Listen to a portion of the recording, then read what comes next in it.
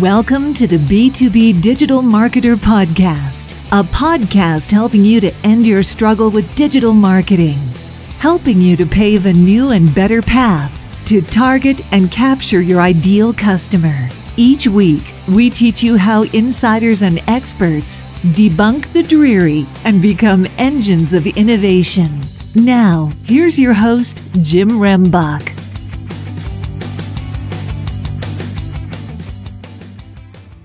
Okay, B2B DM gang, I have somebody on the show who is going to help us actually implement more P2P in our B2B. Frank Somma is actually the author of the book, B2B is Really P2P, and he has some skills and expertise in what is now a very prevalent part of digital marketing that oftentimes we may have viewed as obscure or maybe not even part of digital. And that's why we're going to have such a fantastic discussion today about being more connected to your folks. So Frank, if you could, share with us a little bit about your background and your connection with B2B and your passion for it. Oh, sure. So I've spent a career in sales leadership, entrepreneurship, managing people, selling myself directly. And what I found is that the differentiator always is me. And what I mean by that is not that, oh boy, I'm some exceptional sales guy with these mad skills. It's about the connection that I make with the person on the other side, because selling happens when there's trust and when you remove as much risk as possible from the buyer. And I find that that's an individual trait that makes one person succeed in sales far better than some other folks that think that it's about what they have to say. This crazy kind of archetype that we've had in movies over the years and books about the silver-tonged devil who talks people into things, and this is considered great salesmanship. It's not. It's about listening. It's about understanding. It's about gathering information, and it's about offering great solutions and help to people that need it so that both of you can benefit. Okay, so but what you're talking about there for a lot of people may be a disconnection between the whole marketing and lead gen and demand gen and then getting into the actual sales funnel aspects of being able to obtain and hopefully retain customers. So you and I had the opportunity to chat a little bit before we rolled the video and recorded about this blurring of digital. So give us a little bit of insight in how do we actually do the lead gen and demand gen where maybe we have a sales force, and so that identity component's a little tough to be able to doing and creating that connection.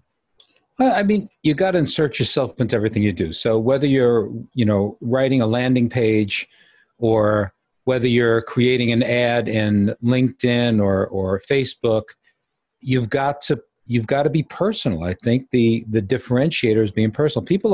We're sorting through so much information now. There are so many things coming at me all day, every day, that how do I distinguish one from another? And it's about bringing forth the personality either of the product or yourself, or hopefully both, in your offerings. I mean, I'm a big proponent of personal relationships and understanding how to build rapport.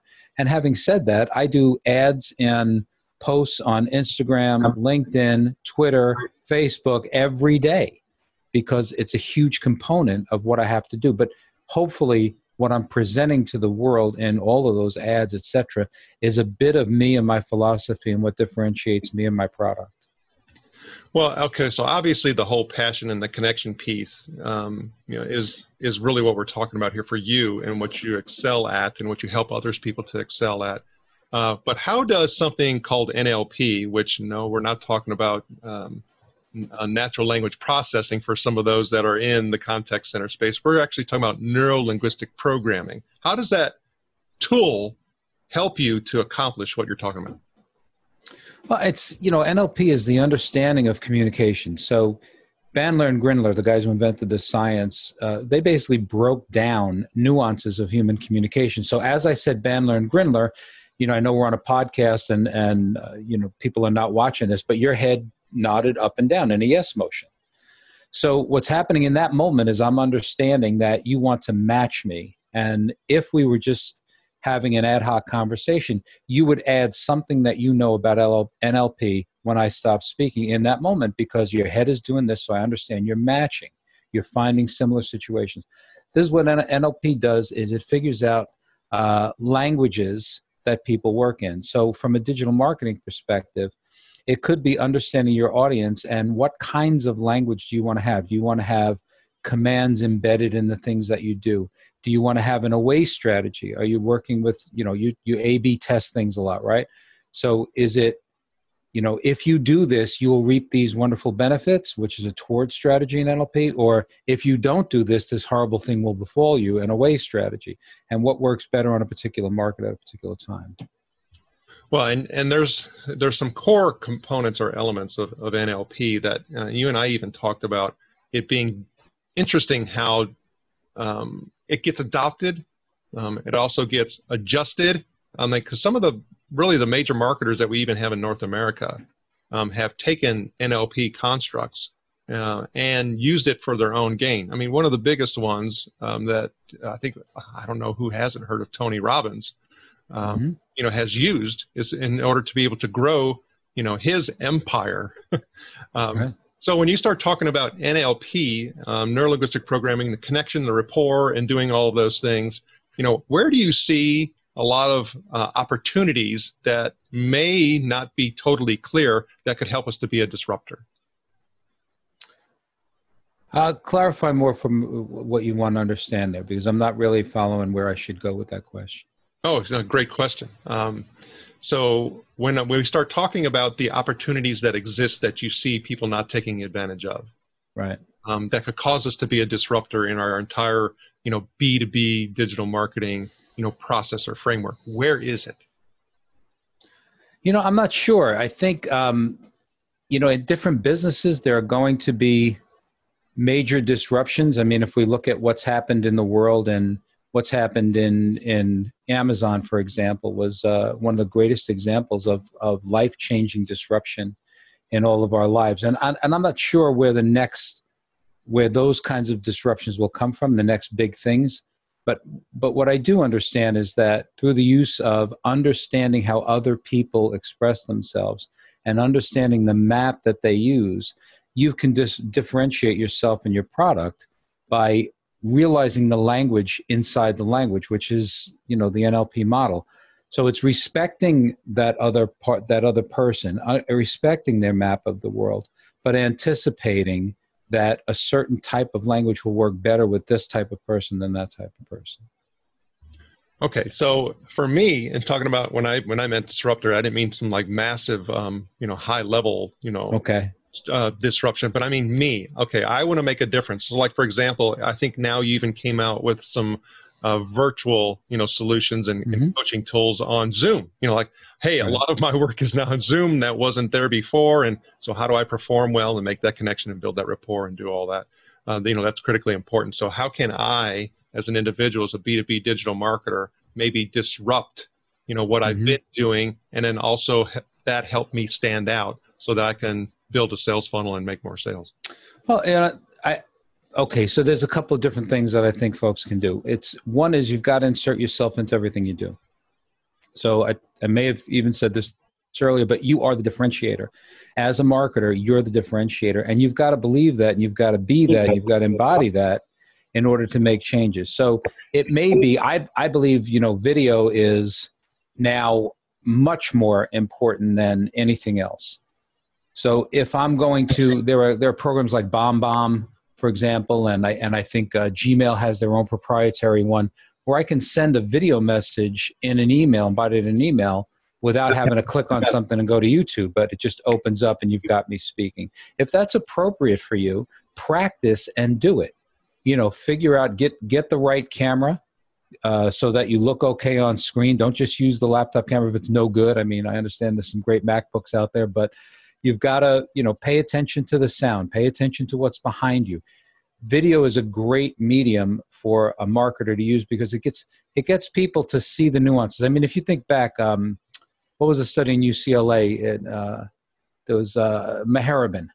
So Meharibin did this great study in UCLA. It's famous today, right? That 58% of our communication is body language. 30-something% is tonality, and only 7% is the words we use. So look at the disadvantage that puts you at when you've only got one component of that. Whereas if you've got the ability to get the other part of it, body language or tonality, those are huge components. I could say to you, when you ask me, you know, if my wife came in right now and said, hey, how's the conversation with Jim going? I could say, it's fantastic. Or I could say, yeah, it's great. Jim's great. You know, and the difference is the tonality. I could say, it's great, or yeah, it's great.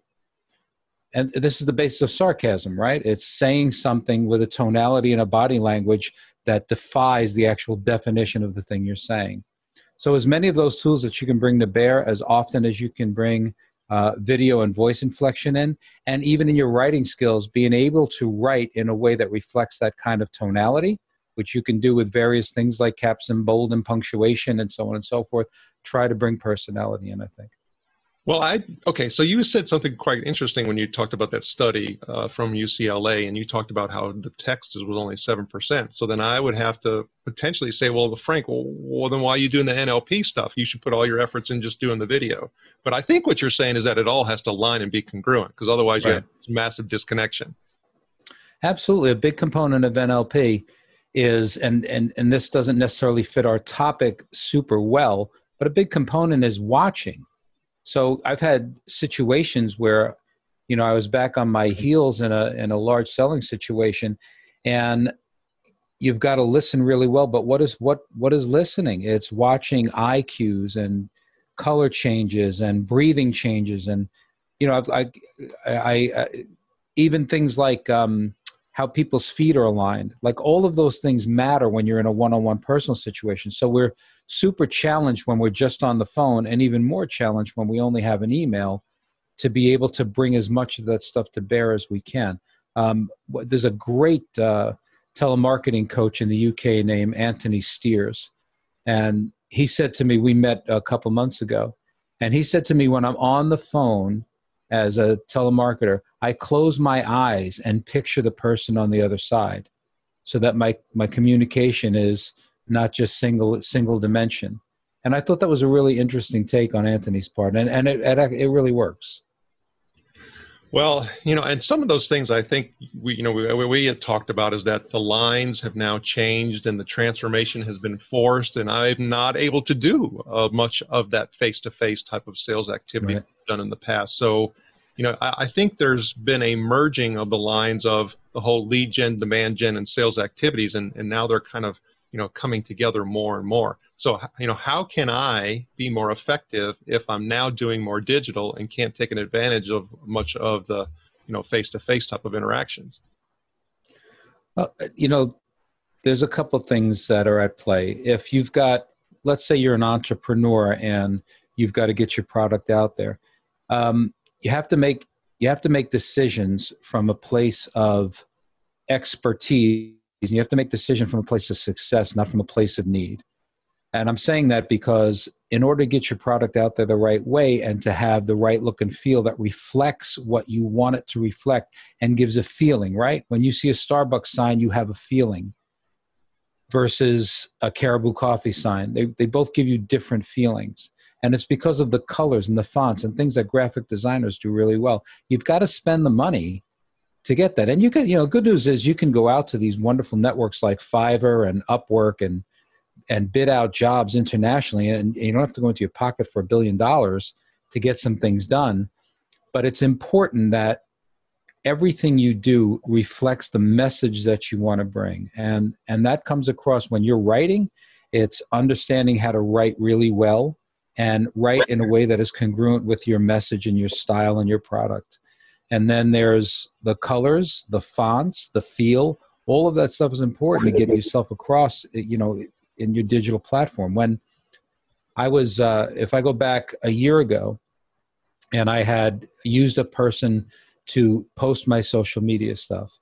And every week when I wrote my blog, I would find a picture that I thought was appropriate to the blog, and I would go onto Google and make sure it was a high-res picture, make sure that the usage rights were in line and I could use it, and I would send it to her and she would put it with the blog.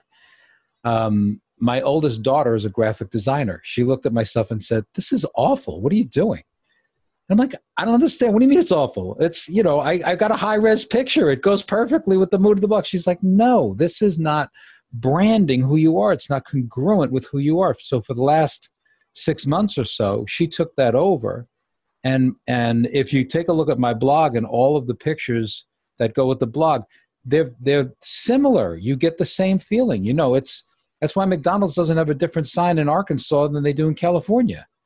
It's consistency of brand and product. So anyway, maybe a little bit long-winded, but don't be afraid to spend the money to make sure that what you can't do personally, you can bring as much of that to your digital campaigns as possible, as much of the personality of yourself, your product, your company as you can. And you do that through color, font, feel, etc. Okay, so now that's a very interesting point that you bring up. So a lot of times we talk about a disconnect between marketing and sales. Mm-hmm. So if what I'm interpreting, what you're saying is that I have to be making sure that if I am in a marketing role and I'm helping to create the brand and all of those elements that are associated with lead gen and demand gen, that I even need to extend that on to my salespeople.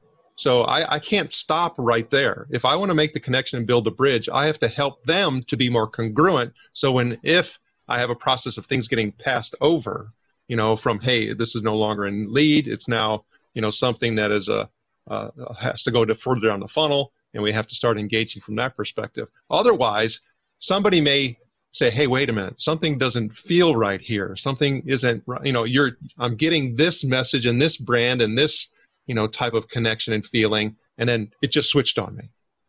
Right. If the marketing message is, hey, we care about you and we want you to bring you into the family, and the sales message is sign here right now, those things are going to be at odds with one another. The entire process needs to be congruent, and that's with any company. And it's about forming a culture, which is an enormously difficult thing to do, to form a great culture.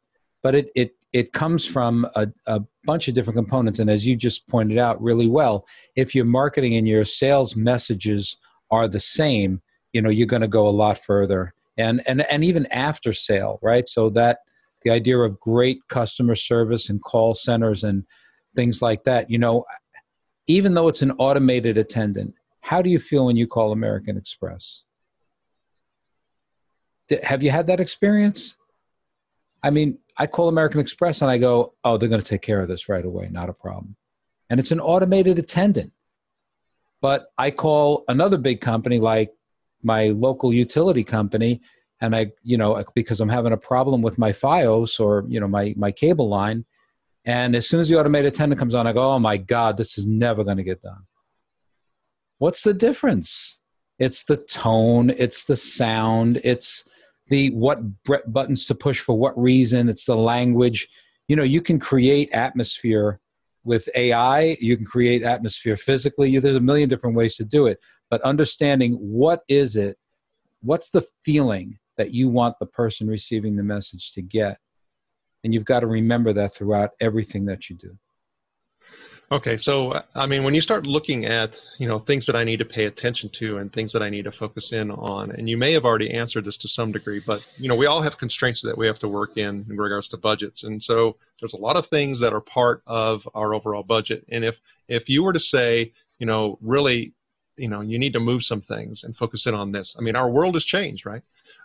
Where would I potentially reallocate funds to, and maybe pull away from? Wow, that's a tough one. The world has become digital, and I would spend as much money as I had to spend on creating as personal a connection I could through all of my digital pipes as possible. And I think, again, this is what my book is about. Even though it's a lot about physical sales and being out in the field in sales, it's about connection. And in today's world where I could practically point and click to buy a luxury yacht, what do I need a marketer for? What do I need salespeople for? What function are we performing if not to make people feel good about the business that we have? To me, that's the crux of it all. I buy from people I trust. I buy from people I like. I buy from people who make it easy for me. And yesterday, my wife said to me, we have a problem with this machine in the house. I think it's the power supply. I want to get another one. It's $300, whatever, but I'm concerned that I don't know if I could send it back. I said, buy it on Amazon. She's like, okay, but I didn't see a return. I said, it's Amazon. Right, that's the feeling I get from Amazon. If I buy it and it's not right, I'll send it back. And they've proven that. They've cared about me over and over and over. And that's what has to happen. So whether it's, people talk about Zappos and the customer experience, I'm a big fan of Amazon's customer experience, and they do it all digitally. I'm not on the phone with anybody from Amazon, but I feel cared for. It's instant. My answers are right there. I'm not worried about it, as opposed to calling my cable company and feeling like I'm going to be on the phone for an hour with somebody who doesn't quite understand what I'm saying. And at the end of it, I may still be left wanting. Well, I think that's really important to look at that entire ecosystem. I often talk about the three pillars. Like, we have the whole marketing and lead gen and demand gen side. We have the sales side, but then we also have to have the client success and the client retention and customer success, whatever you want to call it. And oftentimes I have discussions with organizations that have awareness on the first two, but often forget the third. Right. And it's unfortunate that some people forget the third intentionally because of budget constraints. But to me, it's the after sale experience is the most important part of my business. It's what I deliver, and did you feel that I delivered it? And do I continue to reach out to you and make sure that I'm doing the right thing? Am I looking for problems? Because this is what I did in every business I was ever in. And to me, that's the most important part of the sale, because those people will buy from me again and again and again, and they'll tell a lot of other people again and again and again that they had a great experience with me. And the opposite side of that is, when you don't do that, boy, bad news travels fast. And those people will be your anti-marketers. Okay, so to kind of sum these things up, and I'm sure we made this point, and you have made this point in a couple different places, but let's sum it up. Meaning that, all right, I don't have any constraints. I have unlimited budget. I can do whatever the heck I want, right? Mm-hmm. And so where would you advise people to actually make their investments in order to be that disruptor and to make a difference as a digital marketer? Oof, that's a tough question. I have to qualify and say it depends a bit on your product. I find that, for example, when I advertise my book on Instagram, and I hired a professional artist, and they took wonderful pictures and created beautiful ads. And, 1,500 people like it, but nobody buys it. Instagram crowd likes nice pictures. And they are somebody's buying community, but they're not mine. My buying community lives in LinkedIn. So I think you got to know where your community lives. And then, if I had an unlimited budget, I would spend it on creating my tribe.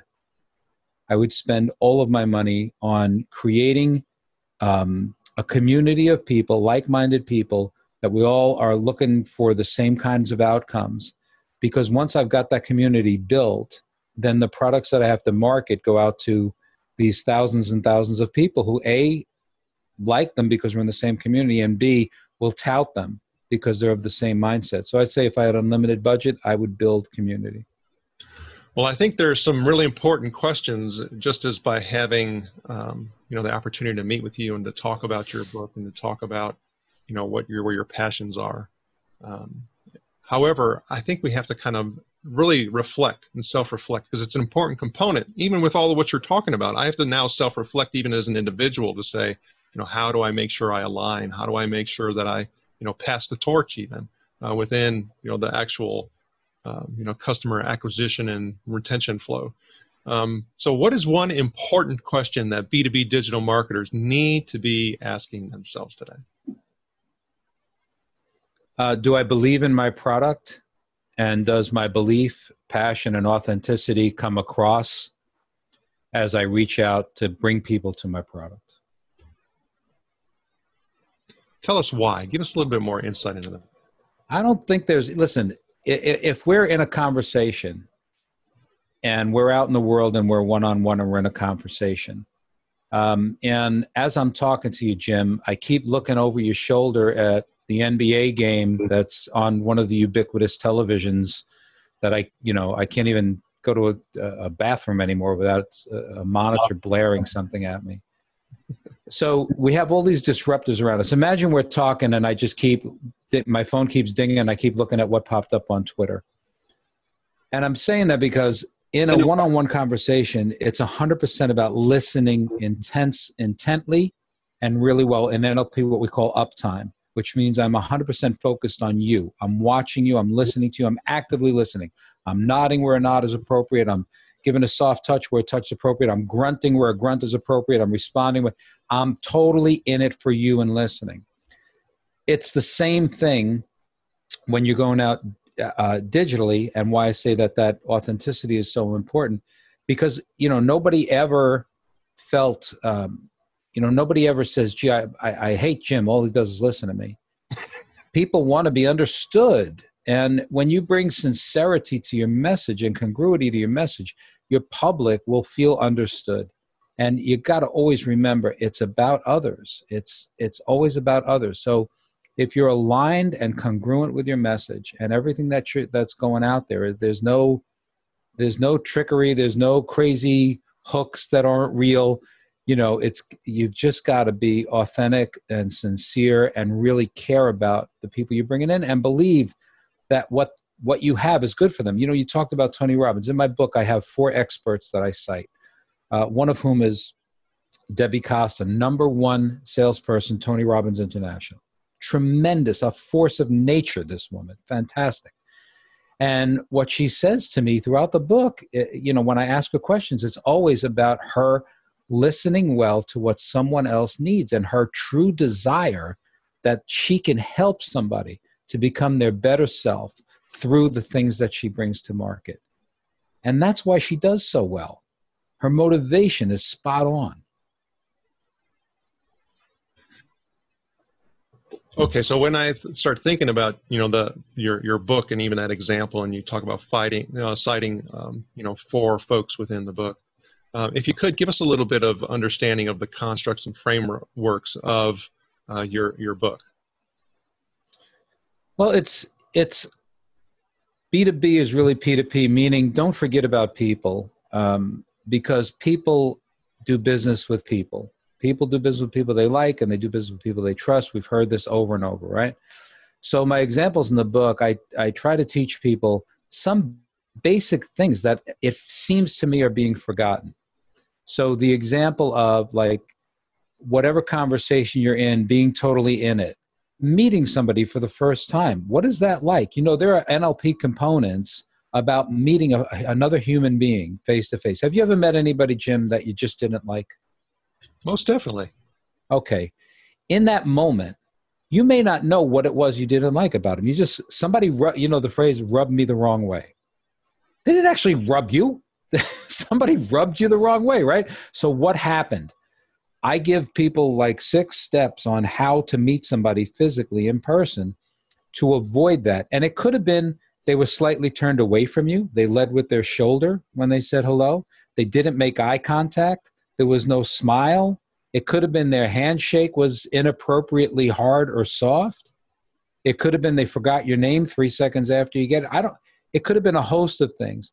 But these little things that I teach in the book about how to relate to human beings, because I felt like the time to write it was now, because I'm so addicted to my electronics. I love my phone. I love that little computer in my pocket. I'm reaching for it constantly. I study language on it. I read my books on it. I send my emails on it. I give myself reminders on it. It's fantastic. And I think it's interrupting a bit of what we need to do as people, because we've got some of this stuff, in our lizard brain, as they say, hardwired in from caveman times, and it doesn't go away. So people are still looking at you, judging you, feeling you, thinking about you with all of the tools and senses that they have.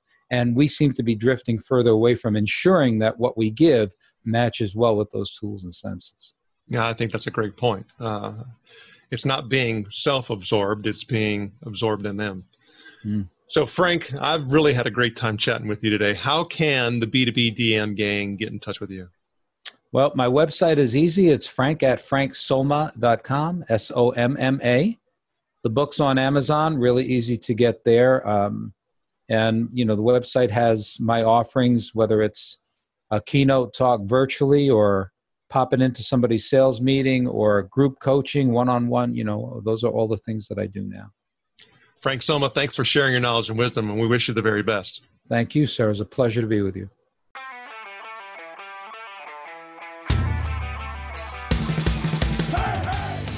Thank you for joining us. Go now to join the B2B DM gang in the B2B Marketer LinkedIn group, where you can connect with other B2B DM disruptors and get access to our B2B DM cheat sheets, checklist, and guides. While you're at it, if you found value in this show, please help by going to iTunes to rate, review, and subscribe. And share the show on all of your digital platforms. Be sure to tune in next week for our next episode. And always remember, you can automate your lead capture, but you must lure your lead.